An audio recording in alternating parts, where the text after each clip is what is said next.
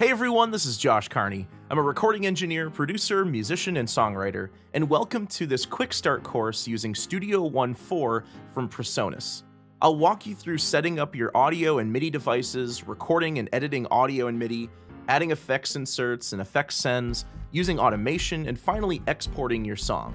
Studio One has some great arrangement and composition tools as well, like MIDI effects, the arranger track, and the scratch pad, all of which I'll cover in this course. The professional version of Studio One also comes with a license from Melodyne Essential, which is a plugin you can use to tune vocals. And it's not just an extra plugin, it's actually integrated into Studio One's interface, so I'll touch on that as well. So this course contains everything you need to know to start working and recording in Studio One quickly, and I'll explain things simple and straight to the point, so even if you're a brand new user, you can start making music quickly. Just note that Studio One is available for Mac and PC. In this course, I'll be using the Mac version. Visually, the Mac and PC versions are almost identical, but the Mac keyboard shortcuts vary from the PC shortcuts a bit.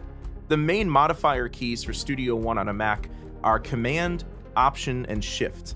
On a PC, these are Control, Alt, and Shift.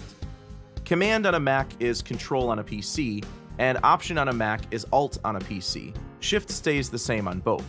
So for example, a Mac shortcut like Option P, which enables a play start marker, would be Alt P on a PC. Another example would be Option Command P to make the loop range follow the selection. This would be Alt Control P on a PC. Let's talk a bit about the installation process.